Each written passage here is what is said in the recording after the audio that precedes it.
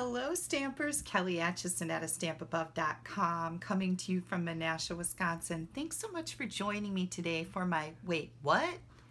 Tip video. I am going to start a little series about window sheets, and window sheets are the clear acetate sheets that you use to make a variety of things in stamping.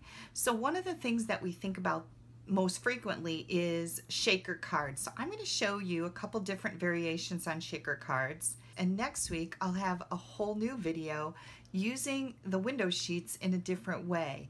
I love the versatility of a product where you can use it so many different ways, and I can't wait to share that with you. So let's get started, and I'll show you the difference between these two cutie pies. This first shaker card is for Molly. Molly is my granddaughter by marriage. I always say that because everybody goes, "You don't look old enough to have a grandchild." Well, I actually am. But this is my stepdaughter Anna's little girl, and we just adore her. As a matter of fact, my husband was babysitting her today. So this card I made for Molly, and Molly's going to be turning 7 on her next birthday. So I kind of chose a little hodgepodge of things here, and I'll show you what I used.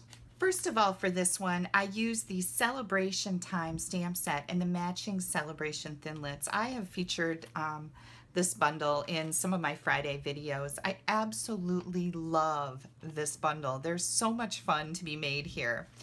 What I chose was the tag framelit, and there's 3 different tags in this particular bundle. So I chose this one for my card, and then I pulled out the large numbers.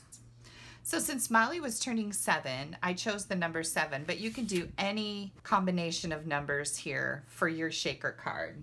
So I've already die cut my little tag here, and then I need to die cut a number 7. So I just laid that right in the middle here. And through the magic of television, here's my number 7. So I've die cut that out. Maybe I'll save this for something else later.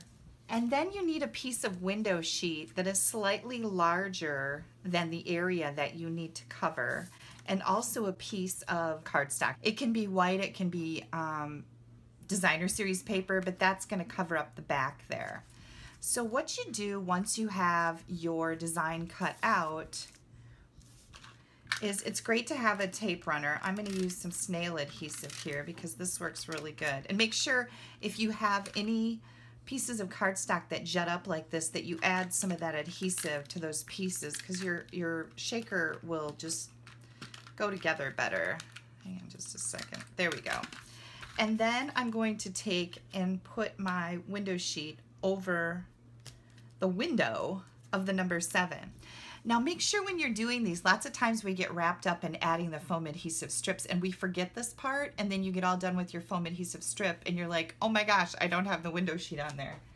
So make sure you're watching that. Foam adhesive strips come in these long packs, and these are fabulous. You get a whole bunch of them in a pack. I have cut some for some certain projects that I was making, so I'm just going to use some of my bits and pieces here. But I certainly could use one long one. And you want to keep the foam adhesive tape away from your window image that's cut out, because when you look at the right side, you don't want to be seeing white tape in there, right? And I'm going to just bend this around exactly how I need it to go. I'm going to use my scissors here, cut that off, and grab another piece, and we're just going to butt that up against this one because we don't want our little shaker pieces getting out. And again, I'm being very careful to stay a little distance away from my window image, and I came up just a tad short. Like I said, you could use one whole piece there and that would work perfect. But you just want to make sure that if you are using bits and pieces, that they're butting up against each other so our shaker pieces can't sneak out of there. Next, I'm going to pull the backing off. And I do this first rather than put my little embellishments inside the shaker, because you'll notice when I did that, this bounces around a little bit and they could bounce out and get stuck all over the foam adhesive strip. Now I need to find my embellishments and I don't know what I did with them. Here they are. Okay, so now I'm just gonna take some of these. You wanna make sure you're not putting them on the adhesive strip, so you wanna be real careful. And you also don't need a ton of them. So be mindful of that. You don't want to fill this up because you need to have room for it to shake. And by the way, these are the Sprinkles embellishments. These are just the sweetest little embellishments. I love the colors of them. Now I'm going to come in with that little piece of white scrap, and I am going to cover up my shaker area. Isn't that just the sweetest? And it's so easy, right? I love this. And I love that my little pieces can get stuck up here in that part of the 7 too. So that's why I didn't just go around the whole outside. I want some to be stuck up in there. So I think that's a great idea. So let me tell you a little bit more about this card. I use the Work of Art with the chevron design in Flirty Flamingo, So Saffron, and Peekaboo Peach. And this balloon that's right here, I've got a little scrap here so I can show you just how I made that. I've got Peekaboo Peach as my scrap and I'm using Flirty Flamingo ink. So I just brought this little cake from the celebration time in here and I stamped it back to back like this.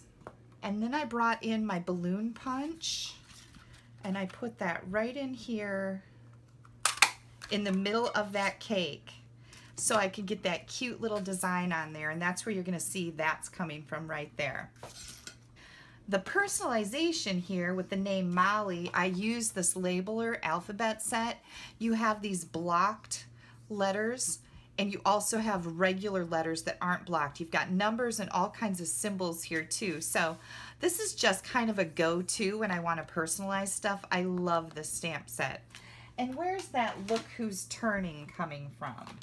That's from the Number of Years stamp set, the Look Who's Turning. There's all kinds of great things in here for personalizing cards also. So like I said, I kind of have a hodgepodge of all different products here to make this cute little card. And this is just a personalized window using a number. Let's take a look at the inside of my card. Isn't this adorable? I just love the way this turned out. So inside the celebration time, you've got this little hat with the little pom-pom flower on the top. Let me show you. This confetti piece right here, I just put it on my white layer and I ran it through the Big Shot so that it would leave color underneath. And then this is just another stamp and die from the celebration time. So that's how I made this card. And don't let me forget the crinkled ribbon here, and I've got Peekaboo Peach striped baker's twine. This card is everything about Stampin' Up! That I love. All the color coordinating. You don't have to work so hard to make everything match. We have baker's twine and ribbon and embellishments to match the cardstock and the inks. It's a win-win every time. I think that's one of the reasons why I love Stampin' Up! Okay, let's move on to the next card here. This is a super fun card. And I used the Sweetheart embossing folder in the background. And I wanted you to kind of take a look at this so you think about things a little differently.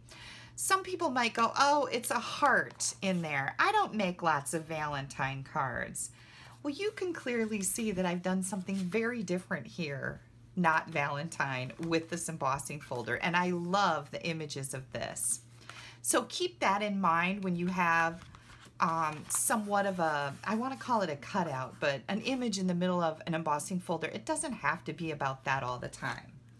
Now this particular shaker card is just cut out of the front of a piece of cardstock versus having one mounted up on a little tag like this.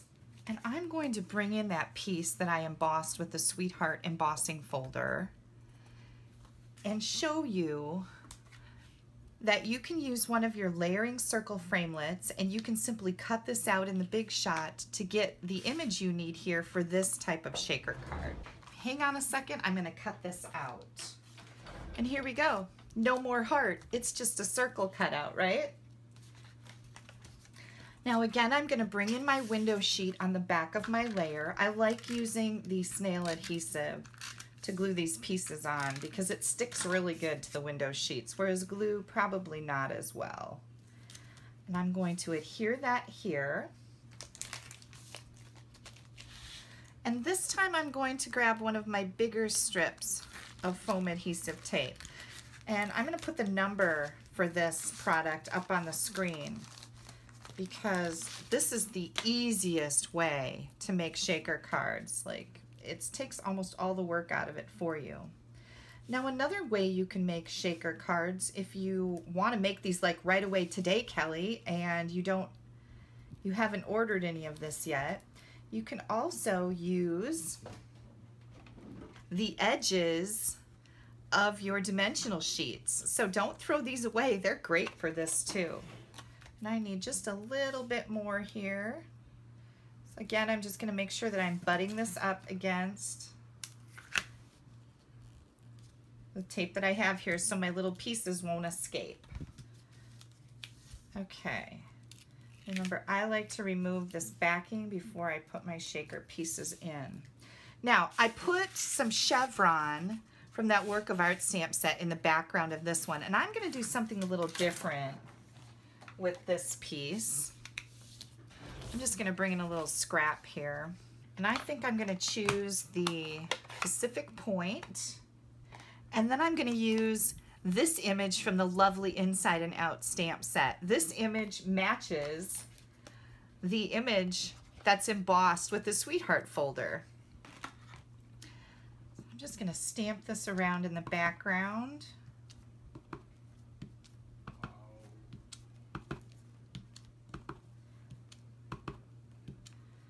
And I just want to make sure I'm catching all the edges here so that I don't see any blank white space once I get this on the back, because I don't know how much I'm going to need here, right?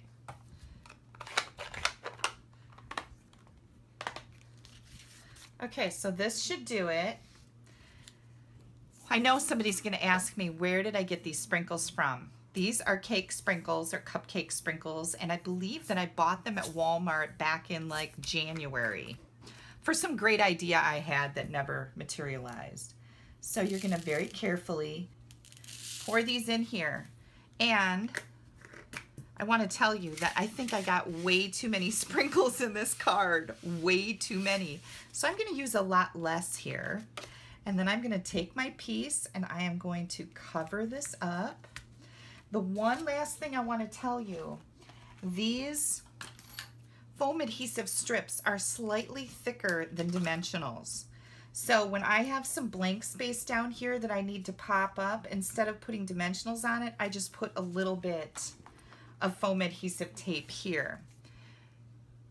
And here's my glue. I'm going to add glue to this background piece. This is the next layer on my card. Oh, peel off the backings here. I've done that before too, where I'm like, how come that isn't sticking? Well, oh yes, I love this.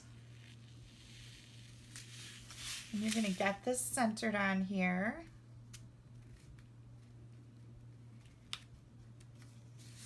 Okay, there we go. Let's all push down. There's our fun little shaker. And then we're going to bring in the Happy Birthday Thinlit, and we are going to die cut that. I'll be right back.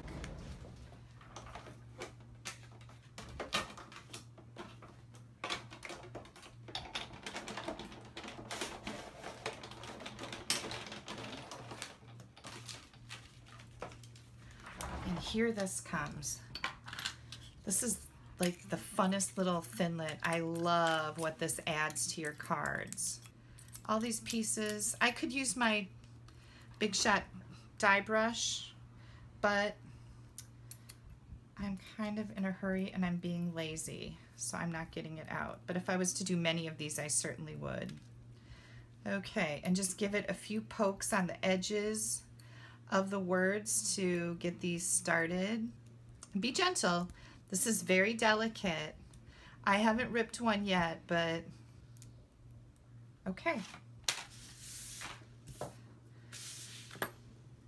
And we've got just a couple more pieces here. And I think I have them all. Get that out of the way. Now, how did I glue this on here? Well, I thought about using mini glue dots and gluing it right to the acetate. We also have some adhesive sheets that I could have used, but I didn't think of it in time. So what I did is I kind of laid it on here and I looked to see what's going to be hanging over the edges. This, and this. And I just added a little bit of liquid glue to those areas, and not quite that much. That was just a bit much, so I just kind of wiped it off there. I could use my sponge too if I wanted to. There's lots of different ways. You'll figure this out. But I am just going to adhere this right to that card front. Here's my card base. This is Pacific Point. I've got Elegant Eggplant, Lemon Lime, Pacific Point, and then I also used a little bit of this finely woven Lemon Lime Twist ribbon. Because why? Because it matches and it's perfect. And again, yay Stampin' Up! For giving me all the tools to make my creativity much easier. And I'm just going to tie this in a loose knot, and that's going to bring my whole card together. I love, love, love these vibrant colors. I think Lemon Lime Twist is like my favorite new color. Oh, I have to show you. This is the shirt I'm wearing today, and it has some Lemon Lime Twist in it. Ah, love it. Okay, here we are. Other than the inside, our card is completed. We've got 2 shaker cards here. One where we personalized it. Put a little number 7 in there so you can go around images. And then one where we just use a circle cut out of the front of our cardstock. What do you think? Do you like it with less of the little shaker things in it, or do you like it with more? Let me show you the inside of this one. Ah, I stamped some of those polka dots or little slash marks right here on a balloon and used my marker to do that, and then I also put some down here. So our inside looks just as spectacular, almost, as our outside. I hope you will stop back next Wednesday where I will be demonstrating using the window sheets in a whole different way. I can't wait to go through this series with you. It's going to be a lot of fun. If you don't have a Stampin' Up! Demonstrator, I would sure appreciate your orders. I'd love to earn your business. You can pop on over to my blog, www.astampabove.com. You can also check out my blog for all the measurements and details that go with these cards. You'll be able to find all that, and also ordering links. If you need to order any of these supplies, you'll be able to click right on the picture of the product and it'll take you right to my Stampin' Up! Store. Make sure you click down here in the bottom corner to subscribe to my YouTube channel so you won't miss anything. Thanks a lot for stamping with me today. I'm glad you could come along for the ride. Have a great day. Bye-bye.